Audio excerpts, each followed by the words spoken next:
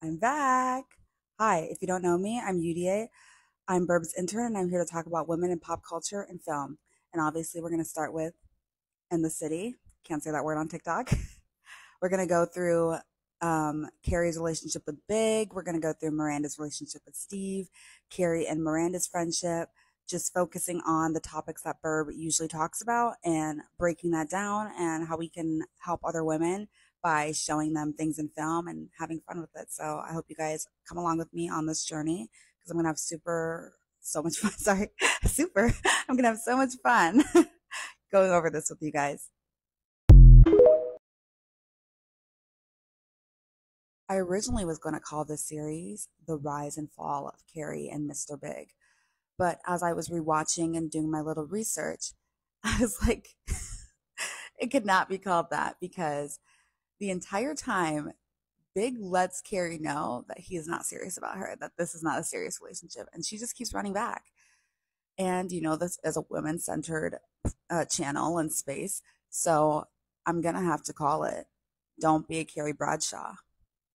And obviously, I was talking about my research earlier. So if you see me pulling out this book, you see me pulling out this notebook, that means this is serious work. That means we're talking book here. You know what I mean? I got to pull out the receipts.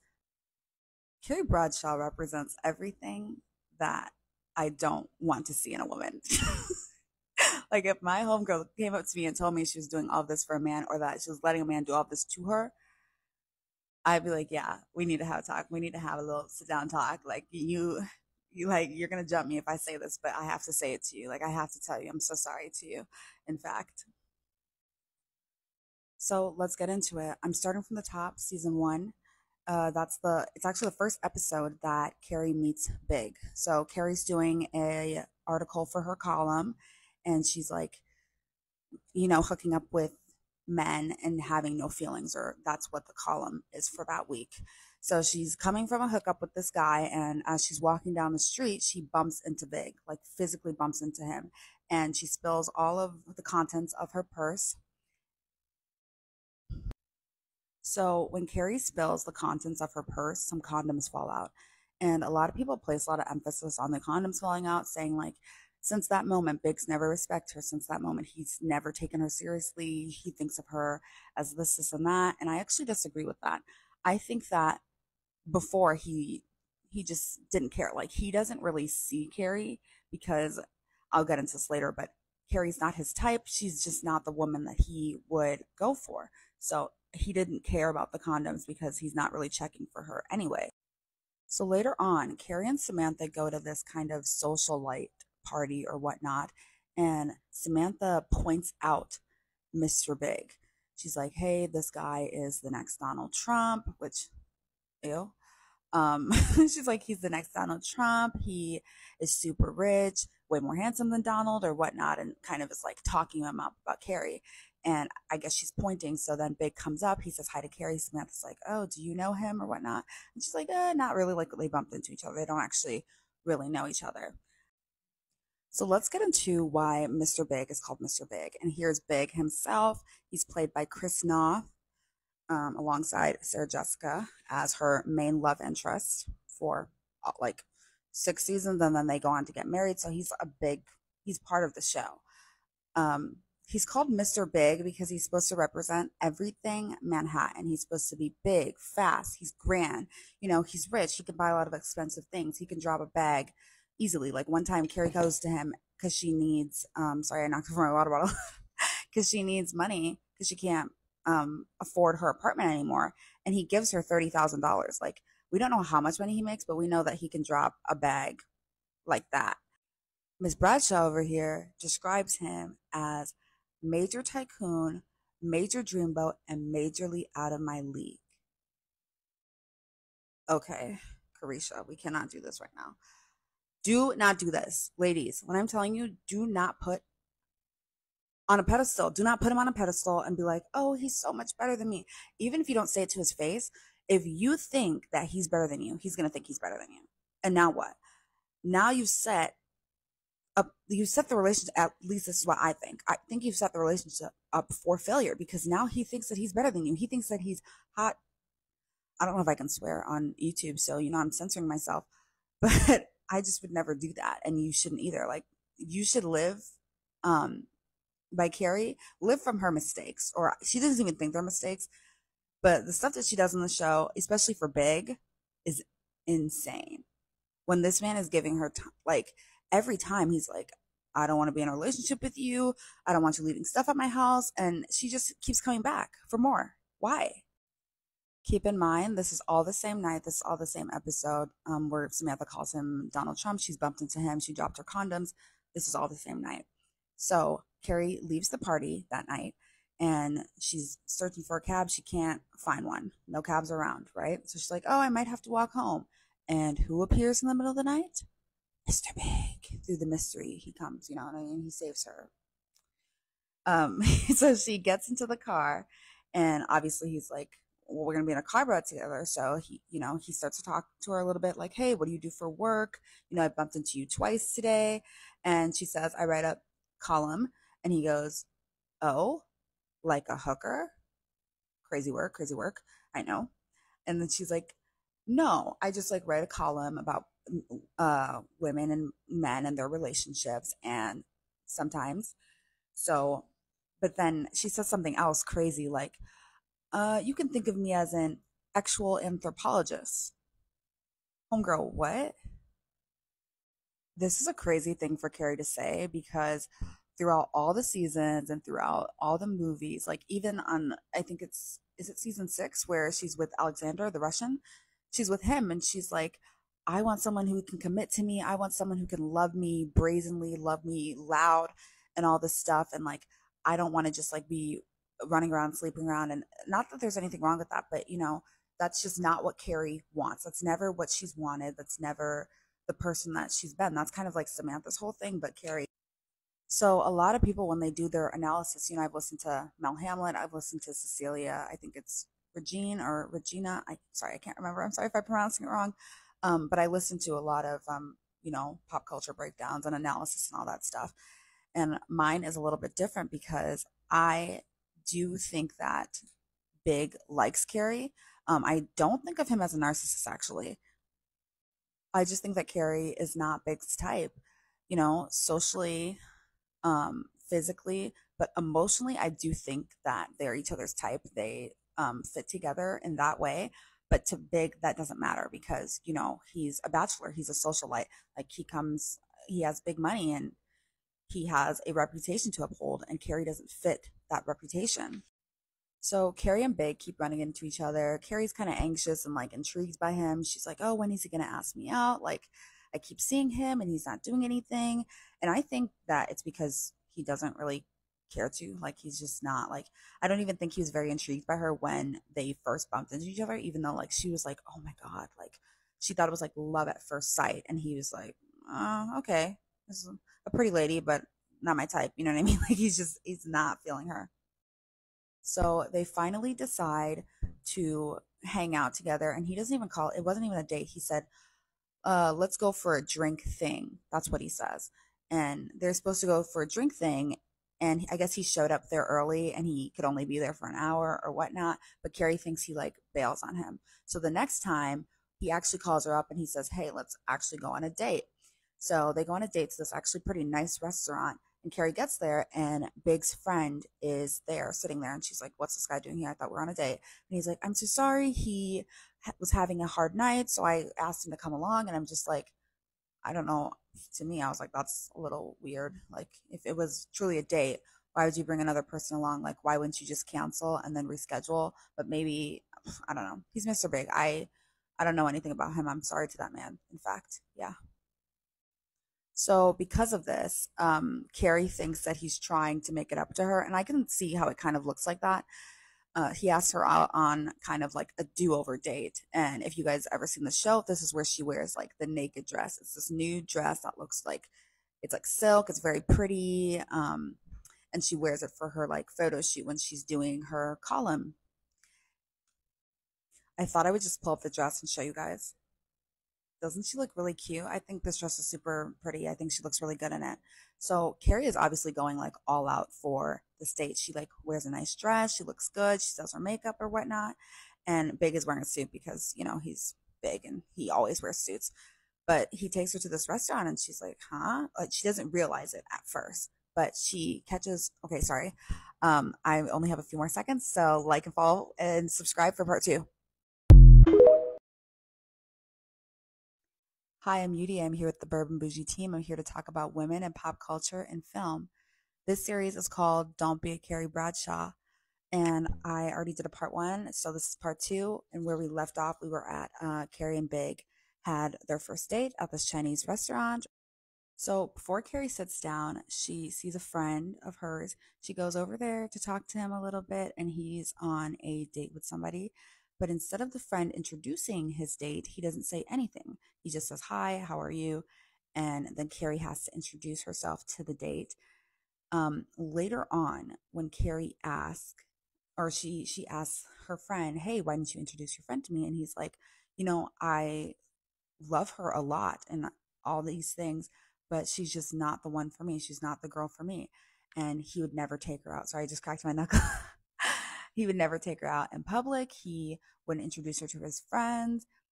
He wouldn't take her out on a proper date. They met at like the grocery store, and he just didn't think that she was a woman of social status that he wanted to be associated with. So Carrie starts to kind of like her brain starts ticking, and she's like, why would he do that? And she starts thinking that she is that embarrassing girl for Big. And it's not even like thinking anymore. She is that embarrassing girl for Big. And this relationship dynamic is developed pretty early on because they go on their first date within, I think, the first 3 episodes. So we meet, Carrie and Big meet each other, and then they go on their date, and their relationship dynamic has already been established at this point. So the seed has already been planted that Big is embarrassed by Carrie. And then the next couple of scenes, we see Big meets a friend on the street, and instead of introducing Carrie, he doesn't. And he makes an excuse about not knowing the friend's name or whatnot. But so I do empathize with Carrie a little bit because, she does really like Big and he seems like this grand guy and she wants to be in a relationship with him. And if you feel like a man isn't taking you seriously, that's going to hurt your feelings. My problem that I do have with Carrie is that she does want an exclusive relationship. She does want flowers and to be romanced. But instead of Carrie telling Big this, she kind of just like will get mad and act like a child. And then Big himself, too, he kind of, in a way, leads her on. So they have this kind of, I always call it like the Tom and Jerry dynamic, where, they're kind of always chasing and running and chasing each other. And they can't find anything better than to run and chase each other and run around and keep doing the same patterns over and over again instead of evolving and progressing yourself. Going back to what I said in part one, Carrie puts Big on this pedestal. I mean, she calls him Mr. Big. This man, we don't know his real name. He's called Mr. Big. That isn't his last name. She just calls him that, and she's already put him on this pedestal that he's better than you. She already said it, so I don't understand why she's so confused and why she's like running around town being like, he's embarrassed of me. Of course he is. You already put it in your mind that he's better than you, and now he thinks that he is better than you. So what now? Now we both look dumb. Now we both look dumb.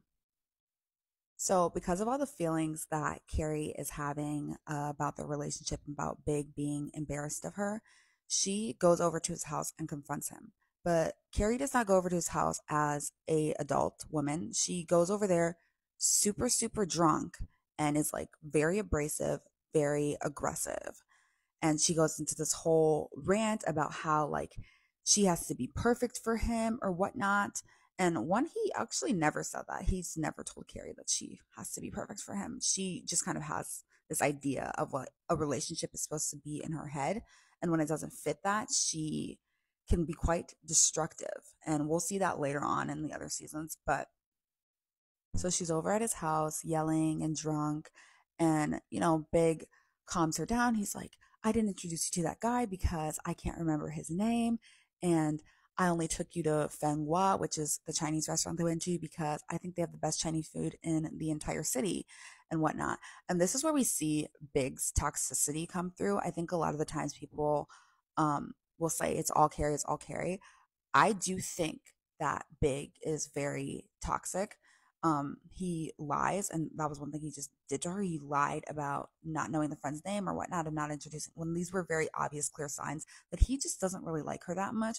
But I think he likes to keep Carrie in his company. I think he likes to have someone doting on him and somebody that is wrapped around his finger at all times. And I think that's why he keeps her around in season one and in season two. I do think in the later season he does begin to love her, even though she's not his ideal woman. She's not his type. Big's type is a tall brunette, sophisticated woman. Maybe she comes from old money.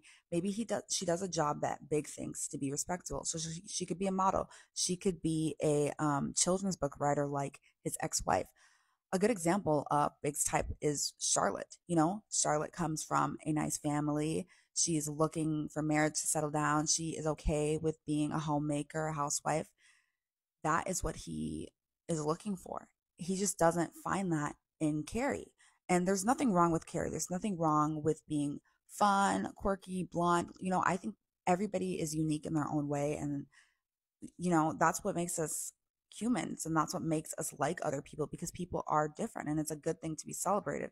But if he's just not feeling you and he doesn't like you like that, why keep coming back? Or like, so we're still at Big's house and Carrie's yelling at him, telling him all the things that she doesn't like that he does. And, he's sweet talking her and saying, like, I'm sorry or whatnot. And then Carrie asks, like, after they make up, she says, is this a thing, you and I? This man responds to her, could be. Carrie takes that. She takes that to be like they're in a relationship. And that's fine. Everything that he's done prior, she's like, oh, it's okay. I think this is a really important conversation or like dynamic that Big and Carrie have throughout the series, where Big will apologize for things, but he will never ever take action to actually change those behaviors or to become a better partner. And anytime he just sweet talks Carrie and he says he's sorry, Carrie accepts it from him every single time. And I'm not saying that you can't give people second chances, but when the second chance comes with no action, don't give them a third chance. This is a thing we see with Big and Carrie so often, because Carrie accepts the bare minimum from Big every time. And Big knows that she's going to accept the bare minimum. That's why he continues to do the things that she doesn't like. But as long as he apologizes for it, then they're good and they're back on good terms. And I think that's is a thing that happens to a lot of women. I find Sex and the City to be a very relatable show, because people are like, oh, who could be in a situationship for 15 years? But we've seen different Reddit stories on Burb's account. We've seen stories of women that have come out and talked about and shared their story. So as much as I make jokes and I'm kind of dogging on Carrie right now and getting at her, I want her to be a cautionary tale. I am using her to be like, hey, look, don't be like Carrie Bradshaw. So after Carrie asked if they're going to be a thing or whatnot, he said, could be. After that, they start hanging out for 2 weeks straight. Carrie thinks they're going steady. She stops talking to her friends. She's always over at Big's place. One day Charlotte calls her up and she's like, you have to go out with us. You haven't gone out with us in weeks because you're always at Big's. So all four of the girls go out. They have a nice little dinner. And as they're leaving the dinner, Carrie sees Big over in the corner and she goes up to him and she's like, hey. And she realizes that it's not a business dinner and that he's on a date. So she asks him, she's like, are you on a date? And he's like, yeah, sort of. And she's like, you told me you had a business thing. So already they're on very different pages of the relationship. She thinks that they're exclusive and they are not exclusive. Um, well, Carrie never tells Big that she actually wants to be exclusive with him. Instead of her saying, hey, I don't want to be monogamous with other people, she doesn't say that. She storms off and she tells all her girlfriends, oh, he sucks, he's this, he's that. And I'm like, not to give men grace, but like, you didn't tell him that you wanted to be exclusive. And you could say is this a thing, you and I? And he said, could be. If I asked a question like that and you said could be, I'd be like, could be what? Could be monogamous, right? Could be exclusive. But Carrie did not say that. Carrie's not going to say that because, you know, she's Carisha. She's scary. She's not going to say that. Miss Little Pick Me, Aisha. She's not going to say that. No. This was part 2 of Don't Be a Carrie Bradshaw. Like, follow, and subscribe. Share for more. So my light died and then my mic died. And I was like, oh, it's getting weird. They're trying to silence me. I don't know. I don't know. But let's get into it. This is part three of Don't Be a Carrie Bradshaw. We left off talking about how Carrie wants to be exclusive and Big doesn't want that. But Carrie cannot use her words and tell Big that she wants to be exclusive. And what I'm about to tell you guys, it's not funny. I need to be serious. This is a serious topic, even though I'm very unserious. It's a serious topic given to you by an unserious person. Later, Carrie and Big go to this party. For some reason, they're always going to parties. Like, I mean, I know that Big is like this finance bro or whatnot, and he has all this money, but like, Carrie does not have money, and she's going to all these parties all the time. And like, but I guess that's her job to like study relationship with women and men. So of course, she got to be out and about. You feel? So they're at this party, and Carrie is she's big mad. She's stomping her feet. Um, and Big is like, what's wrong? What's wrong? She will not tell him. So she leaves the party without telling him. She goes to hang out with Stanford at like this other event. She meets up with this young guy. They're kind of clicking, they're talking. And while she's like talking to this guy, Big calls her up and he's like, hey, why did you leave? I've been looking for you. What's going on? And then Carrie's like, yeah, whatever. Just come over here. So he finally gets Big and Carrie finally meet up. They find each other at this second party that they went to. And Carrie asks him if he wants to be exclusive. First of all, why are you asking him that? You want to be exclusive, so just tell him you want to be exclusive. Why are you asking him? Like, obviously, it's his decision too, but if he doesn't want to be exclusive, then break up with him and go find someone who wants to be exclusive. I don't understand this woman, but she asked him if he wants to be exclusive. And let me tell you what he does. This is so, I'm sorry. He wraps an arm around her. That's all he does. He doesn't say a single word. He just wraps an arm around her and they walk off into the night. And Carrie's like, oh my God, we're exclusive now.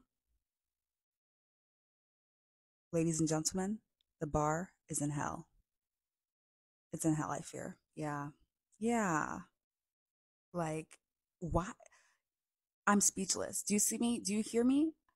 This man would go into the kitchen, boil her hot dog water, and propose to her with it, and she would accept it.